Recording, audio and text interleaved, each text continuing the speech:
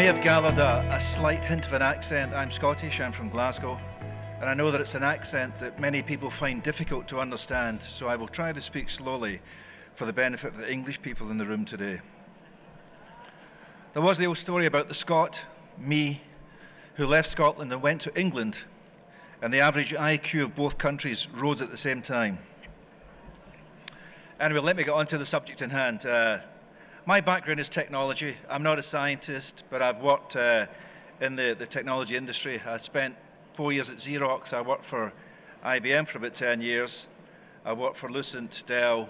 I ran T-Mobile in the UK, and then latterly my last full-time job was Chief Executive of Amazon in the UK for about 5.5 years. So now I mainly spend my time working with e-commerce companies and businesses. I think there's let me get the clicker. My view on how we got here is that there are basically two laws of theories that influence this. First one is Moore's law, and the second is Darwin's theory of evolution. And I've lived through Moore's law.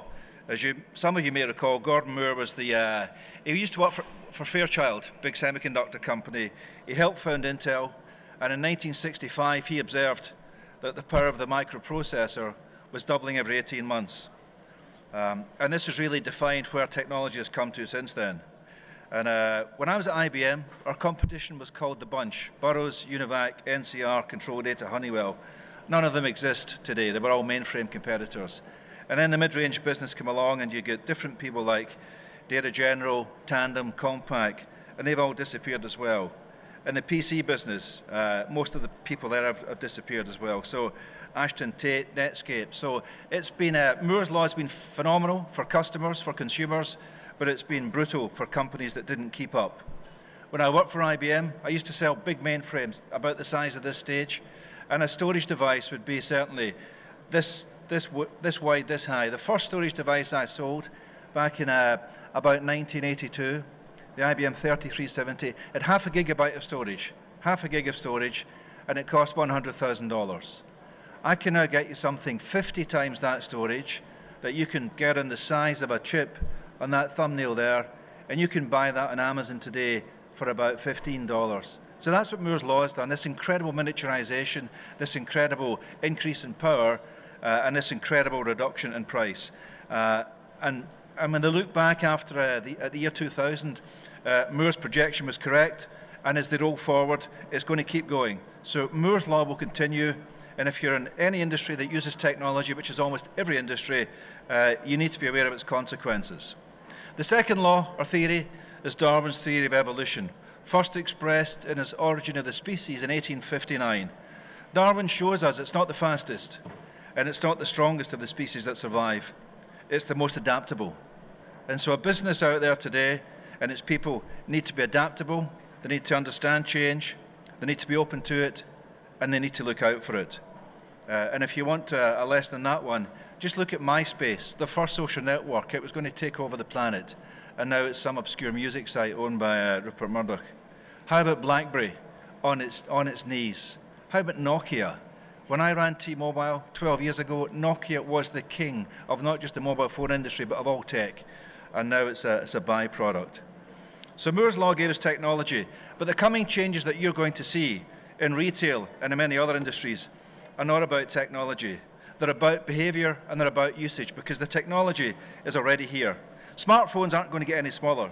The device that you've got in your hand or in your pocket today is the form factor that we'll have in 5 and in 10 years' time. Our fingers aren't getting any smaller, our eyes aren't going to get any sharper, so the device that you see today is what it's going to be. It'll be better battery life, it'll have more power, but what you see is what you get now. So let's kind of develop that and just look at what's happened elsewhere. I talked about Nokia, and let's look at Apple as well. So the purple line at the top here, this is Nokia's market cap. The blue one is Apple. Ignore the green one because it's BlackBerry. But this basically shows you that Nokia peaked in the year 2000 with a market cap of over 200 billion, 30 times the value of the Apple company at that time. That 220 billion had fallen to 8 billion by July 2012, and at that point, Apple was worth 75 times Nokia. So that complete crossover because one company saw where the smartphone was going and one company didn't. And that financial transformation is happening all over the place today. So I've got 3 messages for you today. First message, e-commerce is growing and it's here to stay.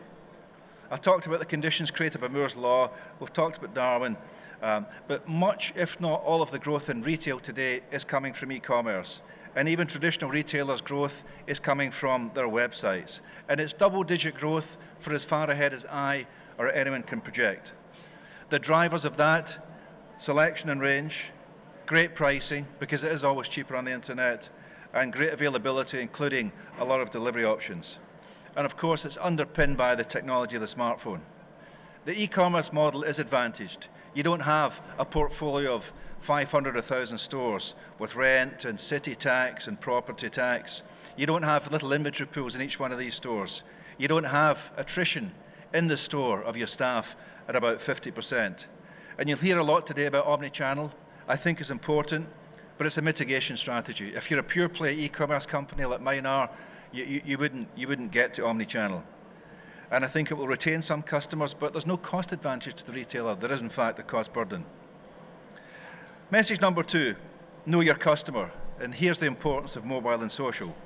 And this is an area of big difference between the e-commerce players and the bricks and mortars players. Online players know their customers. They know what they like, and they know how to engage them. All that many high street stores know, all they have from the customer is the credit card slip that they've just signed. And in the online market, amongst the online players, decisions and actions are all data-driven. In Wiggle, the online cycling and apparel business that I chair, we know that somebody who buys a bike from us is more likely to return than someone who bought apparel or accessories. And they spend almost twice as much on those return visits. So perhaps as we think about our digital marketing spend, we may think that keywords relating to bikes themselves rather than accessories will have a better value, a better return on investment for us. And then the other thing people talk about is big data. Can you have too much data? On ASOS, we've got 80,000 SKUs. It sounds great, but that can be actually overwhelming to a customer. If you want a pair of super skinny black jeans, then us serving up 2,000 options on a mobile phone is not particularly helpful. And here's where personalization and discoverability come in. Based on your browsing history, based on what you've added to baskets, based on your purchasing history, we can then perform about 5 billion calculations in this area every day. And in about 200 milliseconds, that's about half the time it takes to blink an eye, we can reduce it to the most relevant 20 or 30 items for you. And then we can react to that instantaneously, because if you like it, or if you say not for me, we will quickly rerun it and present you with a slightly different selection. So a huge selection is a very important starting point, but you then need to be able to curate that for the customer and serve up something that's relevant. So personalization is one of the key issues that we're all working on. Now take Amazon, my old company. Everyone thinks Amazon is the master of personalization, and isn't it quite spooky? The emails that we get from them are very often things that we'd think about looking at, or they're very relevant. People who bought this also bought that. But actually, just stop and think about what you've told Amazon about yourself. It's got your email address, it's got your credit card number, and it's got a couple of preferred delivery addresses, and it's got your buying history. But Amazon doesn't know if you're black or white, male or female, if you're 22 or 46. Amazon has never asked you that, will never want to ask you that. It's not a particularly intrusive company.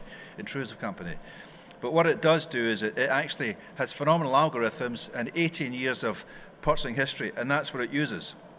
So my point is that personalization or relevance does not need to be intrusive. And it's not a right or a wrong approach. There are different ways of this. So let me just now talk about where mobile has come from and where it's going. This here just shows you ASOS traffic over the past 3 years. And the blue line is the share of our traffic coming from the browser, from the PC. The red line is the share of traffic coming from mobile. I think we all know how this movie ends. Those lines continue. And it tells you a couple of things. It tells you that mobile is dominant and will continue to be so. It tells you that tablets for shopping are fairly irrelevant. They take about 10% and that's it. For me, e-commerce in the future is all about mobile and smartphones. 50% of the global internet traffic is now via mobile devices. And we spend much more of our time mobile browsing than PC browsing. In ASOS, that number is now 60% of traffic is from a mobile device. And where traffic goes, revenue follows. Our mobile apps had about 9 million downloads. We're downloading about 150,000 a week. And the speed of uptake of mobile is entirely because of the smartphone. We shipped globally about 1.4 billion smartphones last year. The planet will take another 1.5 billion this year. If you allow for some churn or some loss, that's an install base of 2.5 billion already. So there is no going back. And the penetration rate's over 70% in most of the developed markets. And remember, the first iPhone wasn't launched until 2007. So the smartphone has been around for less than 10 years. And it's difficult to overstate the impact that it's having on lots of industries, especially retail. And even Google, mobile can cut them out. It looks like search may have hit its prime. There's a consulting company called Level 2 Inc., which looks at the retail market in the US. They've got some great videos on YouTube. Go looking for them. They say that 6% fewer people this year say they use search engines to discover brands, products, and services. It's all about social networks and Amazon. Based on data they did in the US, 39% of customers looking for products start the search on Amazon versus 11% in Google. And that affects Google, which derives about 90% of its revenue from search. 5 years ago, we all started our internet browsing journey with that Google page, with that Google search bar. That's not what we do today. We live our life in a mobile, we live our life in apps, and a large part of the time we're bypassing Google. A couple of years ago, the data that I saw, Cisco produced a lot of great data in this space, showed that the smartphone was about 18% of the handsets out there, but responsible for 92% of the data usage. So the smartphone generates 50 times the traffic that one of those old-fashioned clunky candy bar phones did. Can you imagine with an old-fashioned Nokia phone trying to enter a 16-digit credit card and a 3-digit security card? You just wouldn't bother. So make things easier and more convenient, and more people will use them. And if you look at how mobile changes the way people behave, it's not just a young people's thing. Young people certainly spend about 100 interactions a day on their phone. 80% of their time is in apps. I used to work on the board of a company called Monetize in the UK, very involved in the early stages of mobile payments. And Monetize, when it developed mobile banking, one of the big UK banks told us that it took 3 years to get 1 million customers onto PC banking. You know that experience where you've got a fob and you've got to do all sorts of stuff. It's really clunky, it's really frustrating, and you end up saying, why bother? It took them it took them 3 years to get 1 million customers on PC banking. It took them 3 months to get 1 million customers in mobile banking. How many of you flew here today? It's all about mobile boarding passes, isn't it? And there are businesses who only live within an app. Uber. That's how you get to Uber, is through the Uber app. So that's the way it's going. My third message here is the importance of social. So this is about knowing your customer. Social media, as I said earlier, is changing very rapidly. MySpace died very quickly, and it gave way to Facebook. Facebook's still pretty dominant, but it's not the only game in town. And there are players obviously like Twitter, Instagram, Pinterest, and of course the incredible WhatsApp. When Facebook bought WhatsApp for $22 billion a few years ago, we all wondered what they were doing. This was a company with 50 engineers. When they bought it, it had 300 million users. A year later, it had 600 million users. And by September last year, 900 million. So adding 300 million users a year. There are 30 billion messages a day sent through WhatsApp. That's more than the entire GSM network. So again, if you're using social media and you're not understanding how WhatsApp and some of these guys operate, you're missing something. So let me just kind of dwell a little bit on ASOS and how we use social media. What are we? Are we a fashion retailer? Are we a logistics champion? Technology? I think we're all of the above. Our business is fundamentally fast fashion to 20-somethings. We've got about 11 million active customers globally. And yet, despite the fact that we think we're quite good at engagement, and interaction. 41% of our customers find out about us by word of mouth, by people talking about us. So this is where art meets science. It's where data and analytics meet emotions. We create a core of loyal customers who tell their friends about us. Because we all know, and David hinted at it there, young people don't absorb advertising, and it doesn't build emotional engagement, which is what contributes to loyalty. Audiences get value out of content that is designed to meet their needs, and this is what builds a relationship with them. It deepens that emotional engagement. So at ASOS, we have a community. We have stylists that people like to follow who are recommending latest trends. We solicit contributions, as seen on me. So we have our customers buying something, wearing it, sending us a picture, which we post, and other people like to see ordinary people wearing the gear, and that helps them decide to buy it or not. And when people contribute, it deepens their engagement. So as seen on me, and the stylist followers have our high frequency of return visits and return purchases. So to reach them, we need to provide value in the communication. We need to meet a practical need. It's very often, what shall I wear to this wedding? Or for the guys, are turn-ups in or are they out? In fashion, you'll find that females are edgy, they're prepared to be different, they want to be leading. Men, as all of the men and probably all of the women in this room know, are pack animals. They don't want to be different. They want to know what every other man is wearing, and they want to do the same thing. So colour of belts, turn-ups, really, really important. So we have to provide that need. What's cool this season? Or we provide an emotional need to belong, to feel valued.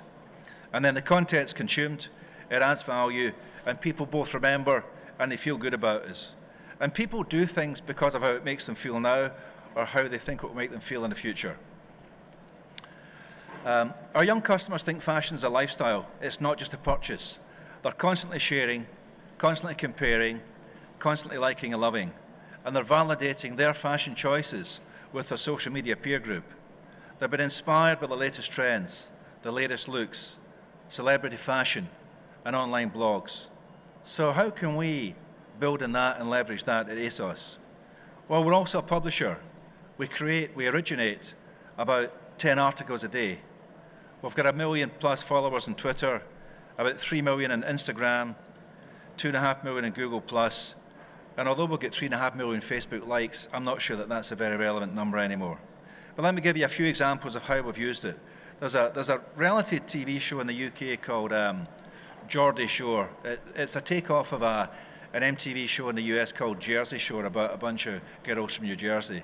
Geordies in the UK are girls from the northeast of the UK, a place called Newcastle, and they like to drink and they like to party. So Sophie is one of the stars of Geordie Shore. She's also an ASOS ambassador, so she wears clothes from us. She gets a bit of a discount. So she was on the programme, and she tweeted to her 700,000 followers that the yellow dress she was wearing the night before was from ASOS. Well, we've clearly got smart software. Any mention of ASOS in the Twitter sphere, in social media, we pick it up, and we very quickly direct message Sophie. We say, look, tweet us a picture of you in the dress, which she does. We tweet that to our 1 million followers. She retweets it to her 700,000. There'll be some overlap there, and before we know it, the dress is sold out. That wasn't the purpose of the exercise, but as a byproduct of it, and the dress, as soon as it came in, sold out several times after that. Princess Kate Middleton in the UK. Kate's just had her second child. Kate's a customer of ASOS. We're not allowed to use that information at the time, but we know when she's bought stuff. But we're not allowed to reveal that. But as soon as she appears in the public domain, as soon as the photograph is out there, we can then tag that and start to use it. The nice thing when somebody buys a maternity dress is that you know they're going to wear it quite soon. So Kate bought a maternity dress. It was about $25. And then she stepped out wearing it at a fashion, at a charity event.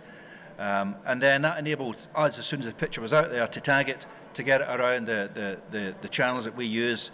And our week, that week, was the biggest week in maternity wear. Lots of our customers didn't even know we did maternity. And yet by using that opportunity, we created incredible awareness and really lifted a part of our store that not many people knew about. And last example in America, Sasha Obama turns up at a college basketball game. She's wearing a unicorn sweatshirt from ASOS, and again, as soon as that's out there, it tweets around and the thing sold out without seconds. So what we do, it's all about creating buzz. It's about fast fashion for 20-somethings. It's about celebrity stories, edits, and it's about creating a noise. And that's, let me just show you some examples of this. Taylor Swift, we absolutely love her. Taylor Swift likes ASOS gear. She doesn't get paid for wearing it. She shows up in London, she'll come to our office, she'll do a shoot for us, and our girls love her. Taylor is just like the 20-something girl that is an ASOS customer. She's got relationship problems, she's got parent problems, she's every girl's BFF. The only difference between her and our customers is about $200 million with net wealth. But they all relate to her quite a lot, and we think she's fabulous. So when Taylor comes to the UK, she tells us what she's going to be doing, what she's going to be wearing, and we get her snapped coming out of the BBC studios for an interview, we get her snapped going to an event, and then we can make big noise about that. So she's really, really important to us. That was her on her last visit to the UK, wearing some gear that we provided, and that's the output. You get it into the fashion press and the news press. That was Kate wearing the ASOS maternity dress, and again, we get lots of coverage of that. It's not just those two, Miley Cyrus, Katy Perry, and then for the guys, George Ezra. So those are the sorts of things that we do, and it's really, really important. The other importance of social media is peer validation, opinion and endorsement. We know that millennials and digital natives don't trust politicians, they don't trust the press, they don't trust people in TV, they don't trust big corporates, they certainly don't trust Volkswagen. They trust each other. 78% of customers trust peer recommendations, only 14% trust adverts. So, what is ASOS? It's not just a digital business. You know, a lot of what we do is about bits. A lot of what we do is about atoms. I mean, we actually, in the last 6 months, we have physically shot 9 million photographs. We've given an opportunity to 150 new models to support and promote 83,000 products.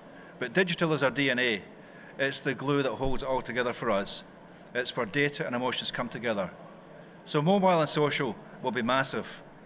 If your business hasn't figured that out yet, I think you may just be too late. And so finally, before we take some questions, the question I was asked at the start, will Amazon and the rest of e-commerce kill the high street? I don't think so. It's hard to get a handle on what share of retail e-commerce is today. On average, it's probably 15%, 1.5. It's more in some sectors, less in others. Let's call it 15. The 15 is going to get to 30. I don't know by when, but it's going to get to 30. It's going to double. But it's not going to get to 100.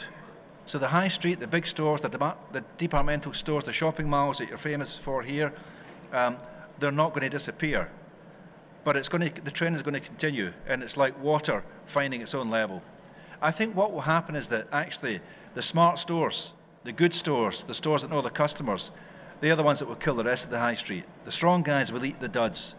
Back to Darwin. Think of the buffalo herds that roamed America in the 1800s. At one point, there was 20 million of them. And then man came and started populating the place. And he chased them, and the slow, fat, dumb ones at the back were the first to get killed. And we actually get after them all. And they became almost extinct.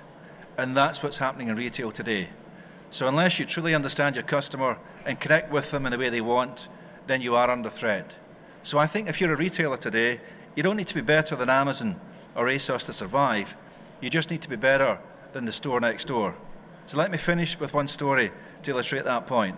There are two hunters in upstate New York out hunting, and they come into a clearing and they see this giant shadow come over them, and they look up terrified. It's a bear.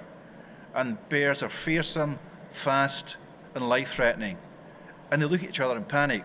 One opens up his rucksack and starts to put on a pair of Nike trainers. And his friend says to him, "What are you doing? You can't outrun the bear." And he said, "I don't have to. I just have to outrun you." So, who can you run faster than? That's the question for you today. Thank you.